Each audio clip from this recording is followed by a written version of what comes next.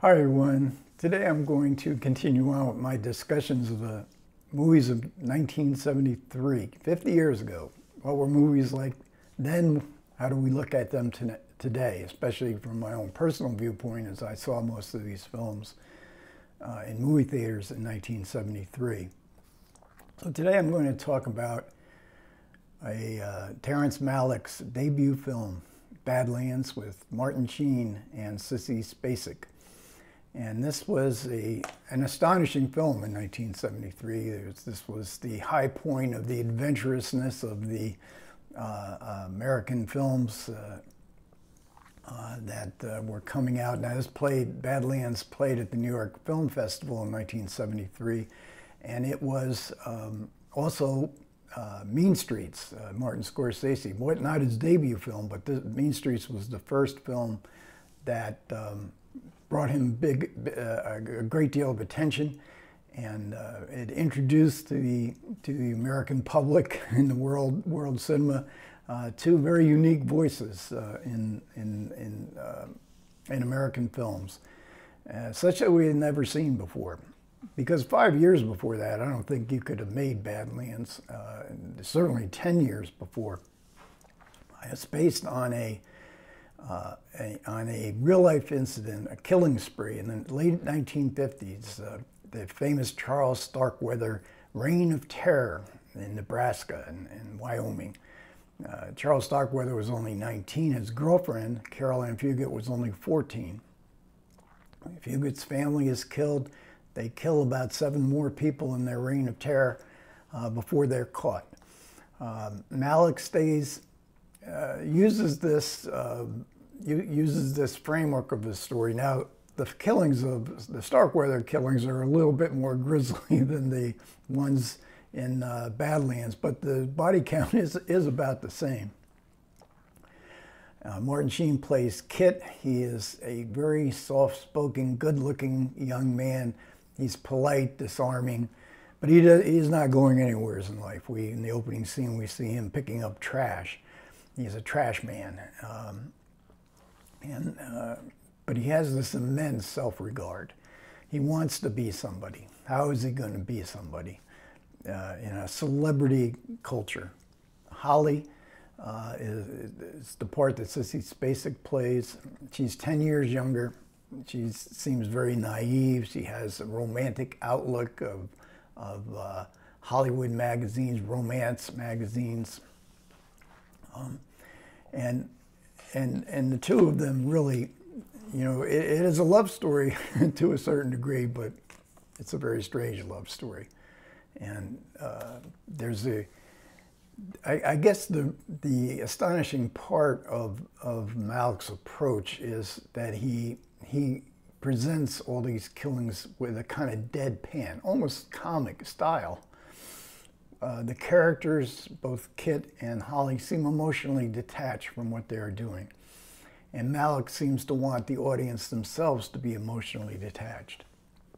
They escape over the wide open spaces, the empty prairie land, where humans seem diminished. The sky seems huge and oppressive. They stay off the road and they travel in stolen cars, a Cadillac driving across this empty landscape. What importance could they possibly have? In Holly's narration, at one point she says, "The world was a faraway planet to which I could never return," as the killings pile up and the immensity of how lost these two characters are. And Holly's narration is very fairy tale-ish. It's almost innocent. She doesn't seem to comprehend what's going on.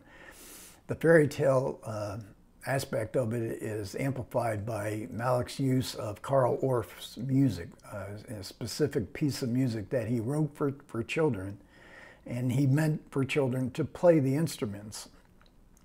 And in fact, Malick uses Orff's original recording of that music. And I mentioned celebrity, the celebrity culture.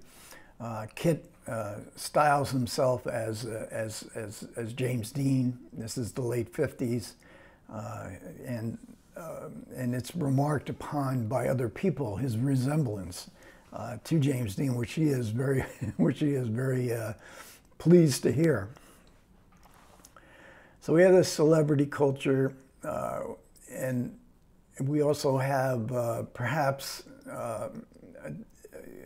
Malick confronts Americans' love of guns, the violence that seems to be inherent in American culture. All done, what I was reminded of was Samuel Beckett's plays, Waiting for Godot, God, where is God in this landscape? This absurd situation. There's no exit for these characters. And certainly Martin Sheen and Sissy Spacek really make this film. This is just fantastic casting. Sheen had a real reputation in TV. He had been on many television shows. He always got terrific reviews. In fact, he was in Pursuit, a film that I covered, a TV movie that I covered last year in my films in 1972. This was the film that really brought him attention, his first big film. He'd been in a couple TV movies and maybe one or two features. But this brought him the acclaim. And he knew it. He knew that when he read the script, he knew this was the part. I have to play this part. Sissy Spacek was at the beginning of her career. She had been in the previous year Prime Cut, where she played sort of a sex slave in a kind of cattle-like pen and owned by Gene Hackman, and a film that I didn't cover last year, Prime Cut. So this is her second movie. That was a small role. She made quite an impression in that role. But this was the film, and of course she went on to have a terrific career in which she won an Academy Award. As far as Terrence Malick goes, he had studied philosophy. He was a Rhodes Scholar. He taught philosophy for a year at MIT. Didn't like it. Didn't want to be a teacher. He went to the American Film Institute, AFI, made a short film, and he wrote screenplays. He actually worked on an early treatment of Dirty Harry when it was attached to Marlon Brando. But his screenplay of previous year, another movie that I didn't cover last year, was Pocket Money with Paul Newman and Lee Marvin. So that was his first feature film from his screenplay. He did not direct that film. So his films, and another thing he did was he translated a work by Martin Heidegger that was published in 1969. So there's philosophy in this film. Now it's beyond my purview, but there are academic studies of Malick's films that go into his relationship to Heidegger and what Heidegger how Heidegger appears, within in the framework of Terrence Malick's vision. Also religion. There's books that study his religion. Now, the religion here is not nearly as upfront and as it would be later, and certainly in a film like Tree of Life. So when it played at the New York Film Festival, it got rave reviews from Vincent Canby, New York Times, Judith Crist, another newspaper critic had some influence. Roger Ebert gave it 4 stars. But there were detractors, and Malick has always had the same sort of negative reaction from critics who find his films too elusive, too opaque, thin. The narratives are thin, the characters are thin, and then he tries to compensate for that with a magnificent visual style. And there is no doubt that visual style is very much in evidence in his first film, Badlands. It was a troubled production. He went through three directors of photography. There were other people on the camera and the crew, the production crew, that quit because Malick he was a first-time director. They were all experienced, and Malick did things his own way.